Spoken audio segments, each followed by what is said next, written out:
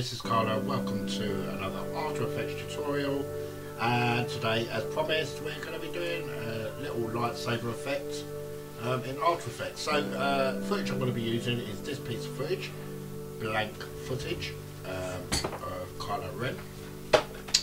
We are going to make the lightsaber appear, basically look good, to be perfectly honest. So there's a couple of things.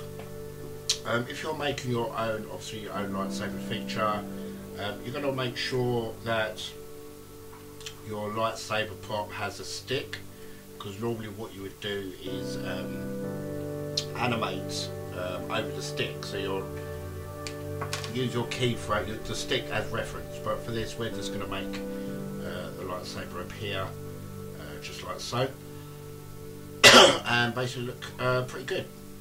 So we're going to be using a couple of plugins for this. So we're going to be using Saber, and we're going to be using Heat Distortion, both from Video Copilot, and I'll explain the Heat Distortion scenario once we get into it. So first of all, I'm going to go to the point where Kylo Ren is lightsaber is about to appear, so it's going to be there, and then what I'm going to do is I'm going to create a new solid, and I'm going to call this lightsaber, and click OK. And then what I'm going to do is I'm going to apply my Saber effect to that layer, and I'm going to change my mode from normal to screen. Okay, so first of all I'm going to position the lightsaber where I need it to be, so say about here. Like so, and then I'm going to trim my lightsaber down, because I want the lightsaber to appear exactly here. I don't want it appearing around here. So now we've got the effect that the lightsaber has just appeared. Now obviously we're going to need to do some animation to this, so what you want to do is, for the first animation, place it exactly where you want the lightsaber. We're going to go shift, and then we're going to click stop under court start, court end. This will start our animation process, or our keyframing process, and then we're just going to go forward, and I'm going to bring this bit up to about here, this bit to here, maybe about there. Let's go forward a bit more, and this, bring this to about here. And then all you're doing simply is keyframing the whole lightsaber as the production or the person moves, or the lightsaber moves. Now, like I said, I mean, if you've got a stick as reference, it's going to be a hell of a lot easier for you guys to see what's going on. I'm just going to do this very quickly on a whim, like so. So let's say, for instance, we've done our keyframing and we've created our lightsaber the way we want. Put this down here. Let's go back to the beginning of the animation. Right, so we're going to obviously change the colour to a red colour, so I'm going to make it red. I'm going to punch the intensity up, give it a bit of glow. And now what I want to do, because if you look at Kylo Ren in the picture, he's got some sort of like a heat displacement around the lightsaber. So what I'm going to do is I'm going to apply another Video Copilot effect called Heat Distortion to that.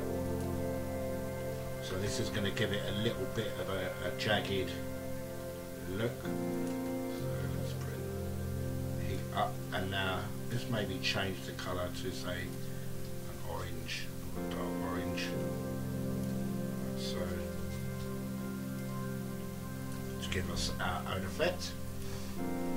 So now we've got that lovely rough, fiery glow to the end of the lightsaber, which makes it look really, really cool. So then obviously this is not keyframed properly, as you can probably tell, because I haven't done it, but then you want to go for like the entire piece of footage, just keyframing the lightsaber to the way you want it. Maybe we can reduce this amount to say 55. Distortion amount to say, let's say 8. No, maybe a bit more. Let's go 5 for the distortion amount. It's just to give it that sort of rough, sort of coal ring look. Now, obviously, keyframing is the most important thing. So the neater your keyframe, the better your lightsaber is going to look. Maybe in the next tutorial, we'll do the saber coming out these sides as well. But for the time being, this is how I like to do my lightsaber. To basically make it look good, really. So another thing you could do, what I'll do is I'll apply these this footage and the particle footage that I'm about to use in the description below. It'll be a media file link. So what I'm going to do is I'm going to import that piece of particle. So I'm just going to try and find it now under my stock footage. Let's have a look, guys. Stock particles. I'm just going to use this red one here. I'll attach this piece of footage to the project file for you guys so you can play around with it. And this is what I'm going to do. Right. Now, what I'm going to do is I want to drag this piece of footage here, which is particles, and I'm just going to drop it on. Okay, and then just wait for that to do its thing. Right, so these particles here, okay? And then what I'm going to do is I'm going to trim this up to here, to where the lightsaber starts, okay? So let's go along. Now I want to change that from normal to screen. Maybe bring this until we see the particles itself. Right, we can just see the particles itself. Let's go to add, so they're a bit more finer. Right, these particles here. Can you see these particles here? What I'm going to do is, with that selected, I'm going to just mask around this bit of the footage, okay? And then what I'm going to do is I'm just going to bring this closer to the lightsaber. So I'm going to sort of make it the same sort of dimension, if that makes sense, as the lightsaber, but we want to see stuff, so let's just go where the particles are moving. Now, when the lightsaber moves, we're going to get some, let me go to third res because it's quite heavy this, which we're going to get some particles, like you can see here, and now because we've masked it, let's go feather, so let's just feather it out. So, and we're going to get particles coming off the lightsaber itself, but then we can fix this. So let's go back, because we've not keyframed this bit yet. As you can see, this bit's not keyframed, so let's bring our mask in around our lightsaber. Now you can obviously make the lightsaber any colour you want, it's entirely up to you, but what you're going to want to do is keyframe this entire mask. Bring this down, not too close, otherwise we're going to lose the particles floating around the actual lightsaber itself. Now obviously that is giving it a hell of a lot more of an intense glow, so I'm just going to go back to my lightsaber and go to my control panel. I'm going to bring the glow intensity right down now. As you can see, we've got some nice particles moving around our lightsaber. Now what you can do with this is play around with the timing of it. So let's go to layer, time stretch. Let's punch this up to about 300.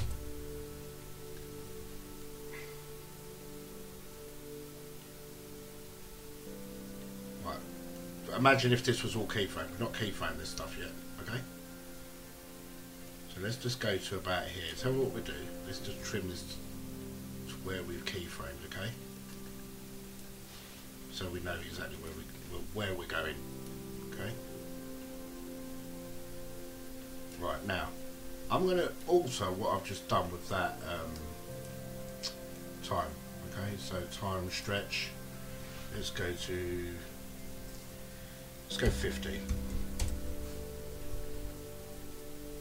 And then just bring this over the top of the layer itself. Now, I don't like what I've done there, so what I'm going to do is I'm going to go back to layer, time stretch, and put that back to 100.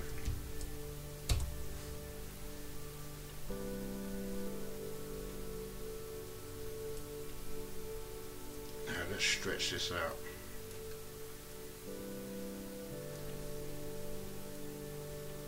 To about there, to about there.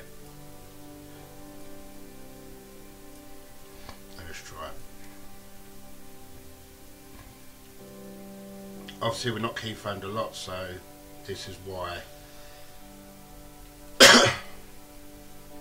it's ending too quickly. Right, I just want to play around with my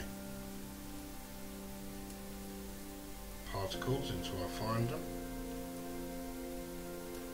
Right, there are my particles there, right, so I know my particles are going to start about there, so let's bring that a bit more on. Yeah, that's looking good. Particles there. But like I just said, guys, we're going to have to keyframe this in. So I am going to trim this down, just so we can sort of work from this point here. Okay. And I'll show you exactly what I mean. Right.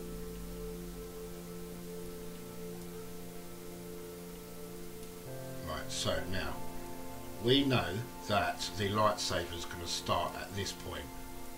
Okay, so obviously we are going to want to animate this, so we are going to hit P on the keyboard, set a keyframe,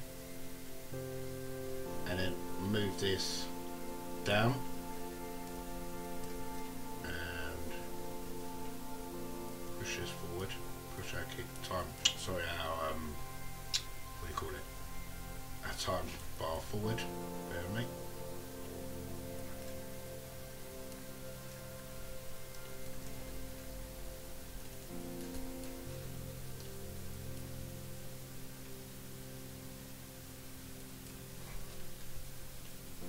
Let's go back here. Just remove that keyframe for a sec.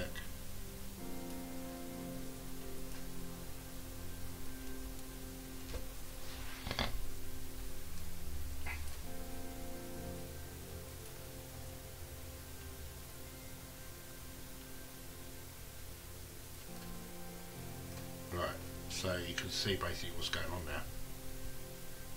Right, so now I'm going to bring this forward, and then I'm just going to oh, that's not what I wanted to do, guys, sorry about that.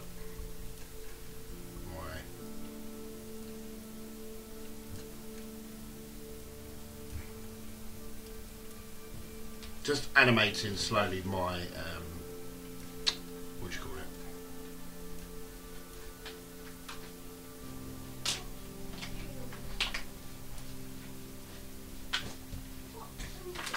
Let's add another keyframe up here.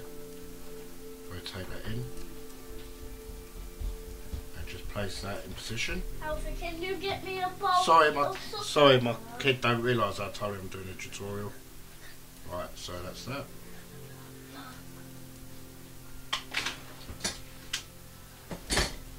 Now we need to move this, obviously, because that's not in the right place.